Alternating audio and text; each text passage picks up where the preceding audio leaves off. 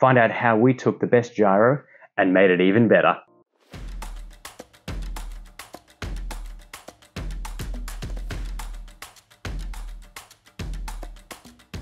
So the all-new SF10 Pro is a 10, 20, 32 channel system. What does that mean? Well, you've got 10 physical outputs you can plug servos into. 32 means you've got 32 inputs into the Smoothflight 10 Pro. So you can take any major radio, whether it's got a small or a large number of channels, and you can get all 32 inputs into this device. Now, what does the 20 mean?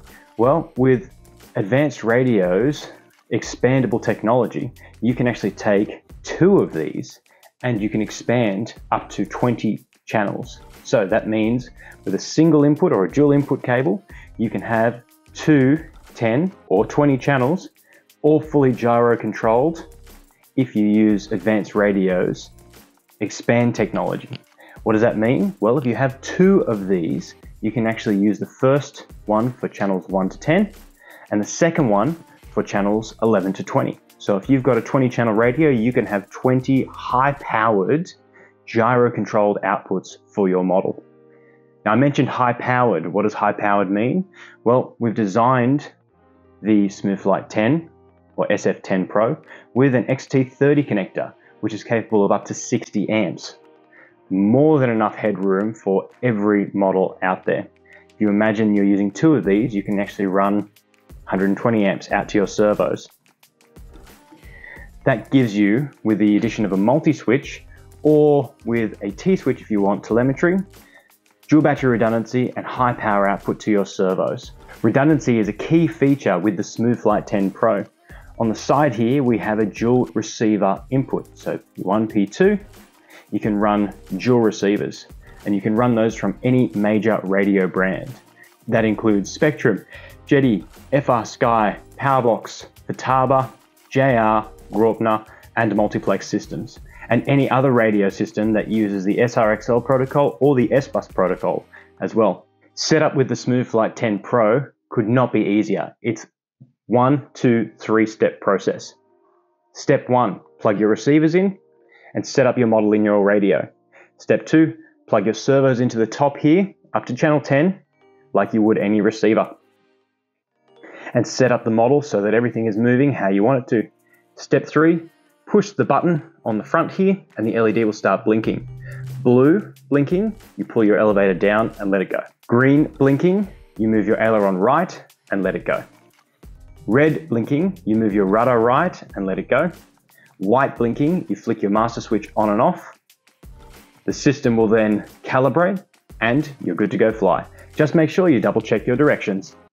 Smoothflight 10 Pro features an auto protocol system. So all you do is you plug your receivers into P1 and P2 and the system after 3 seconds will find your protocol as long as it's output from your receiver.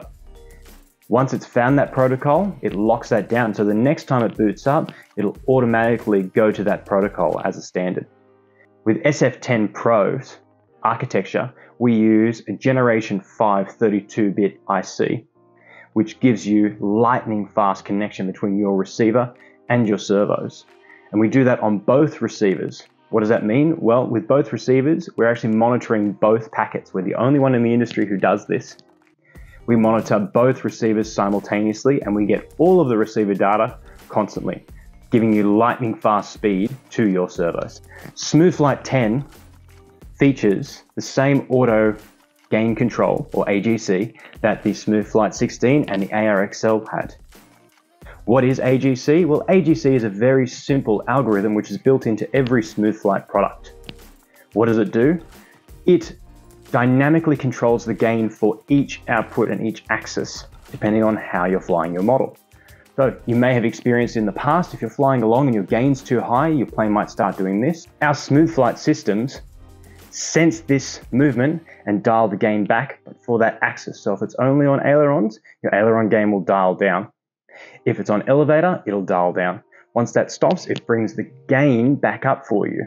No pitot tube necessary, no GPS necessary, it all is built in. So what does that mean for you as the pilot? Well, auto gain gives you the maximum amount of gain for your model at any speed or flight characteristic. Pretty cool, huh? One of the new features of the SF10 Pro is the ability to adjust the model feel and what we're calling the groove. Now these two will help adjust and mold to whatever your flying style is. If you want to fly a scale model, we've got you covered. If you want to hover, we've got you covered. If you want to do flips and tumbles, we've got you covered. Smooth Flight 10 Pro allows you to easily and dynamically change how your model feels to you. The SF10 Pro is the first in the Smooth Flight range that features a heading hold mode. Now heading hold might scare a couple of pilots or may scare a few pilots, but the way we've designed heading hold means you will always be in control of your model. The way our heading hold works is heading hold is only when your sticks are around center. As soon as you move your sticks away, you will have complete control of your aircraft. Making sure that heading hold will stick you into those positions, making sure that you are constantly in control of your model, while also giving you the added feature of a heading hold system. Like previous Smooth Flights, Smooth Flight 10 Pro features a vibrant color touchscreen display. This is a faster touchscreen, or a faster display than previous models, giving you seamless control between your SF10 Pro and your data readout.